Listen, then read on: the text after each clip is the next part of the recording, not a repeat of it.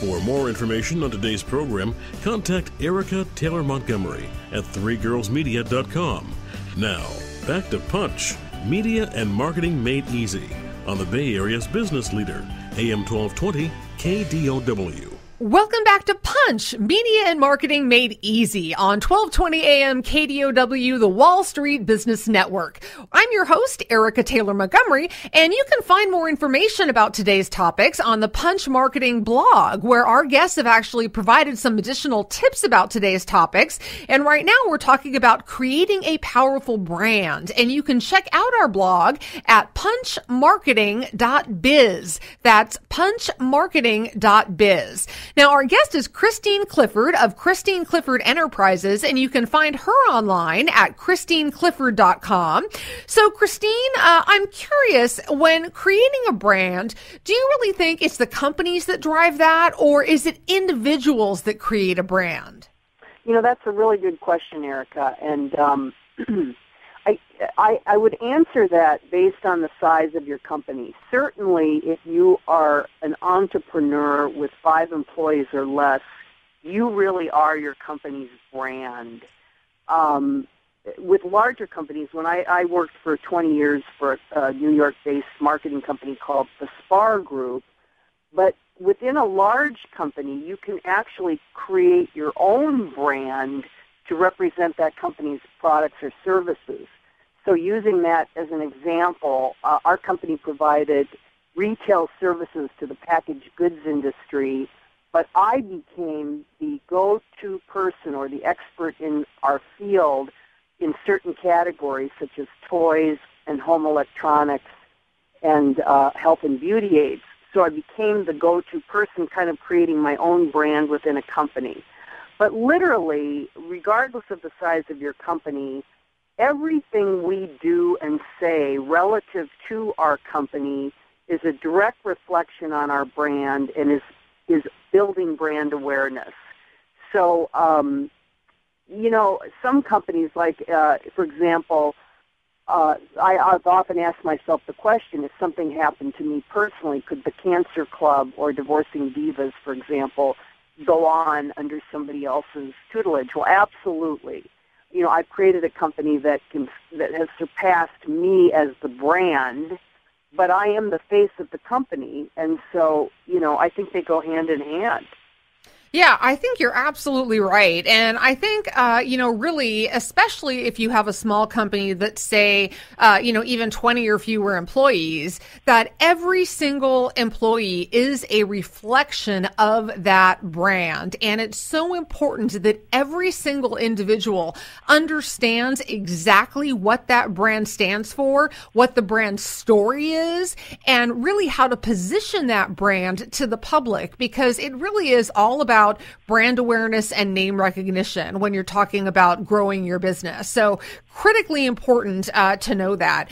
Now, yes. Christine, one of the things that you talk about in your upcoming book that's called Let's Close a Deal, and it's going to be released in April. Congratulations on that, by the way. Thank you. I'm very excited about it. Yeah, absolutely. I'm also a best-selling author, so I know how hard it is to take a book from start to finish, and kudos for having 8 books already.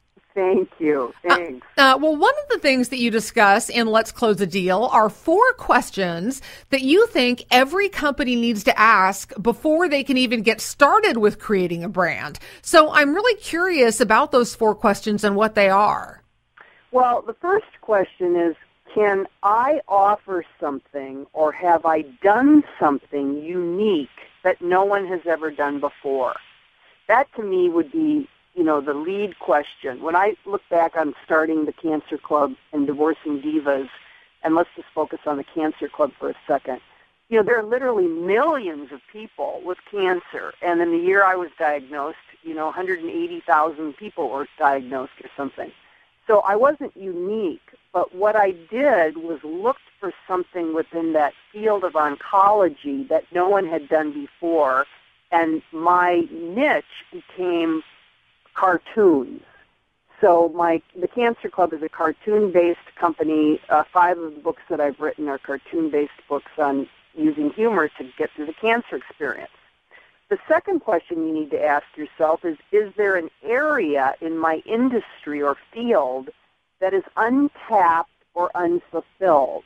So once again, there were thousands and thousands of products out there for cancer patients, but none of them were humor-based. So I found an area, that no one had touched on. The third question is, do I have much competition? And again, back when I started those companies, I had virtually no competition. No one else was out there marketing, humorous products for cancer patients. And actually, I was the first company to start offering all-day educational seminars for people going through divorce. Obviously, people have followed in my footsteps and, have created other companies that are similar to mine, but I got a head start. And the last question you need to ask yourself is, can I put a new twist on my subject matter, your product, your service, your cause, that will appeal to a broad range of people?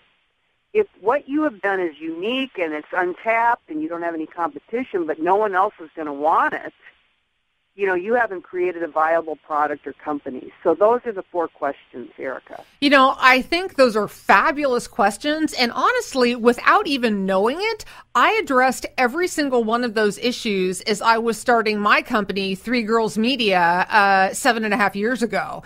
And I really positioned ourselves as a public relations and social media marketing agency that worked with small businesses. And we were the first PR agency in the nation to literally guarantee editorial media results for our clients. And that was really, really a new thing that nobody had done before. It was a niche market, and we've become tremendously successful because of that. And of course, we've expanded our offerings and now do more services since we began. But really, that was the foundation of our business and what helped us get a really great head start. That's great. So one of the other things that you talk about in Let's Close the Deal, which again is coming out in April, you also write about something called niche notoriety. What's that all about? Well, it's interesting. To me, I think what happens to too many people is they try to be a jack of all trades, and they continue to add products and services to their companies that deviate from their original path. Creating niche notoriety, to me, is all about becoming the expert in your field, becoming the go-to person in your field. I'm going to real quickly tell a quick story about my brother who lives in Montana, and he's a handyman. And for years, Greg's business was booming. He was building multi-million-dollar houses and ski resorts, and then the economy crashed, and so did Greg's business. Well, I went out to visit him, and we got in his truck, and we were driving around the Whitefish area of Montana, and he was lovingly pointing out to me all these houses that he'd worked on, but what he was pointing to was, I did that stair rail, or I did the hardwood floors in that house, or I did the shutters on that house, or I built that deck. And I said, Greg, despite all these talents you have as a handyman, what you really specialize in, what you could create a niche in, is becoming a master of fine woodwork. So we literally went back to his place, created these business cards that look like they're made out of beautiful wood, drove up a flyer, and I told him to go around and pass them out all over town, saying, specializes in fine woodwork. And what happened? Greg's phone started ringing off the hook. And what happens when you create niche notoriety for yourself, you really become the go-to specialist. Now, the door opens, you get in, you put down the hardwood floors, but while you're there, they're going to ask you, gee, Christine, there's a pipe broken in my basement, and a door has come off the hinge, and I've got, my furnace isn't working. Can you fix those things? Well, of course he can fix those things. He's a handyman, so he gets spin-off business or additional business, but it was his niche notoriety that got him in the door. And that's what I talk about. An entire chapter is devoted to that in Let's Close a Deal.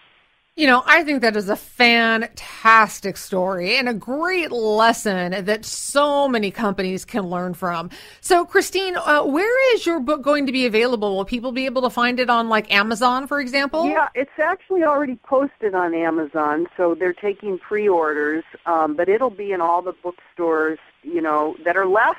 Yeah, for sure. I know. Now with and all the bookstores, but yeah, definitely BarnesandNoble.com or Amazon.com. Terrific. Our guest has been Christine Clifford of Christine Clifford Enterprises. You can find her online at ChristineClifford.com, and you can also find more information about creating a powerful brand on our Punch Media blog.